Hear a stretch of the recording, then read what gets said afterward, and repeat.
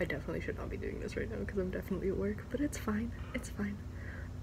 So this is the start of another vlog. This is the start of the vlog.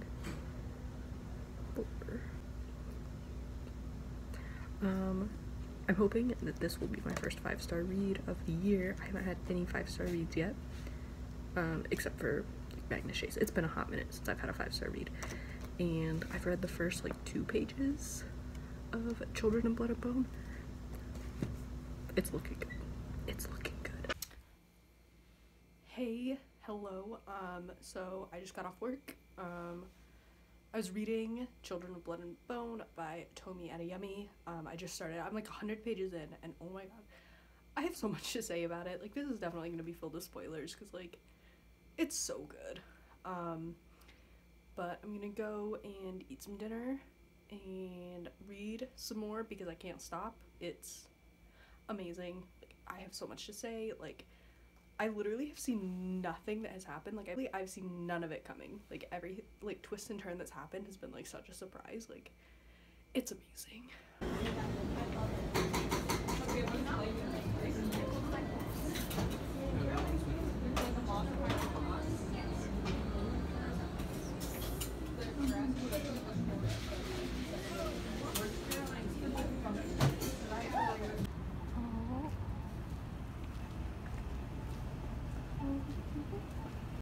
Oh man, okay. I am living my best life. I really am. I have my rolled ice cream, which is delicious. I love it. It's so good. I ate Korean food for dinner. That was also delicious. And I just, like, I sat by myself and I just, like, read. And, like, honestly, okay, we need to talk about how Children of Blood and Bones really just goes after the Europeans for colonization. Because, like, it's amazing. Honestly, like, the colonist themes are just, like, unreal, out of this world. And, like, the pain of losing your culture and being oppressed by these people who are not like you it's palpable in this book. And the way that Tomi writes it is really just, it's astounding. I went to CVS and I got some sticky notes because I think I'm gonna start it again. And I'm gonna sticky note all my favorite parts because, like, it's unreal. It's so good. Yeah, I just, like, can't recommend it enough, and I'm only 150 pages in. It's amazing. So I'm a piece of trash who has no impulse control, so we're gonna do a mini haul. So this all started because, this came out. Kirby Star Allies for the Switch, and my normal GameStop that I would go to was completely sold out of it. Like, they did not have a single copy of the game. So I had to go to the mall in, like, the next town over to go to the GameStop there to pick it up. And if I go there, like, and if I go to that mall, like, they have a Schuler's Books, which is, like, great, and they have used books there, and, like, of course I'm gonna go just, like, look around. Like, hello, it's me.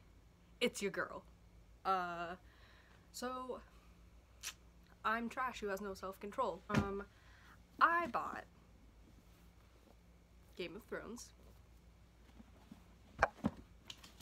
Clash of Kings, and A Storm of Swords, all in this nice, like, giant floppy paperback. Like, look at this. Amazing.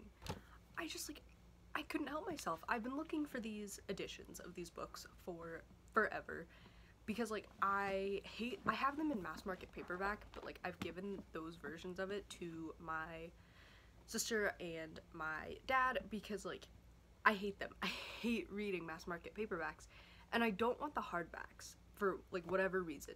And usually I love hardbacks, but, like, in these ones I just really wanted just, like, these giant, beautiful, floppy paperbacks.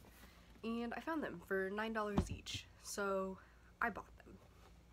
And then I also had to stop at CVS and get these so I can start marking up my copy of Children of Blood and Bones without actually, like, physically marking my book because, I'm not a monster. So, yeah. So that was kind of all I wanted to show you guys. Nothing exciting happened today. It's St. Patrick's Day, and so like at 6 o'clock, the people in my hall started just blasting Scottish music, and I'm like, couple of things, ladies. First of all, like, it's 6 a.m. Like, you're not the only ones that live in this hallway. Like, just like, you're like up here, like, I'm gonna need you like down here, okay? Just like, shh.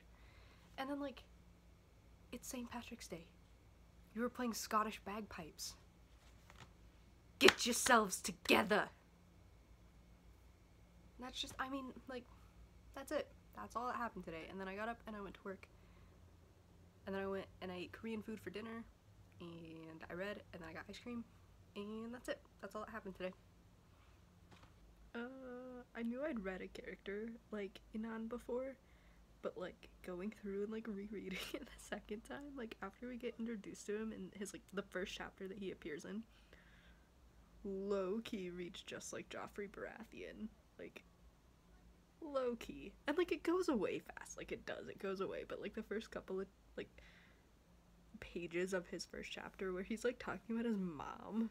Like, yikes. A concept. So, okay. So, you know how, like, people have, like, Finstas? Like, but they, like, block everybody. So, like, does it really count if, like, nobody really is seeing this? Like, I personally am a really big fan of embarrassing myself on the internet. Like, it's really fun. And so, like, I think if you're gonna do it, like, you should just go big. And we should just start making, like, YouTubes where, like, you make a YouTube channel and then you just, like, spill all your tea on it and then, like, everybody can watch it. It's on the internet forever. Like, personally, I think that's a great idea. So, apparently over spring break, they got new chairs in the study lounge in my hall, and I'm living for it. Like, they're so comfortable. I'm moving in here. Like, I'm never leaving this room. It's amazing. So I'm trying to get some morphology homework done. I have an assignment due on Wednesday that I just started today. It's fine. But, like, I'm just, like, I'm not feeling it, and, like, I'm kind of confused. I'm gonna have to ask my teacher about it tomorrow, but it's fine. I'll live. So I'm gonna keep reading. I don't have a whole ton left. I have, like, 150 pages left. I've been tabbing it up like nobody's business with quotes and issues of race that I thought were really interesting, depictions of colonialism, or like allusions to colonialism, allusions to slavery, just like things that I thought were really interesting and really well done. I've been living for this book. It's beautiful. It's gorgeous. I'm absolutely in love. It's probably the best book that I have read this year, and like that beats out a Rick Riordan book. Like, my channel is called Cabin 6 Books. Like, that's huge for me. Like, I adore this book. It's amazing. It's getting a little insta-lovey, like, but it's not bothering me. Like, normally I hate insta-love. Like, that's like one of my most hated tropes. Like, usually I like can't stand it. I'm like, come on, guys. But Inan and Zelly are super cute, and I like low-key like really, really ship them. But it's fine. Like, it's cute. It's amazing. I love it. I'm here for it. And Amira and Zayn, I don't speak Yoruba. I'm so sorry. I'm basing these off of Swahili pronunciations because, like, I do speak a little bit of Swahili, like, but no Yoruba. So, like, it's fine. But, you know, like, they're also so cute, and, like, the romance in this is just, like, really good. And, like, I know that that's not the point of this novel. Like, I know that this novel has, like, deeper themes, but like it also has romance, and so like it's kind of just like it's like right on its like just like gliding into 5 stars, you know, like really easy. Like Tomi Adeyemi would really have to mess up these last 150 pages for me to give this anything less than like a 6 out of 5 stars. If a literal single person dies in the rest of this book, I will never recover.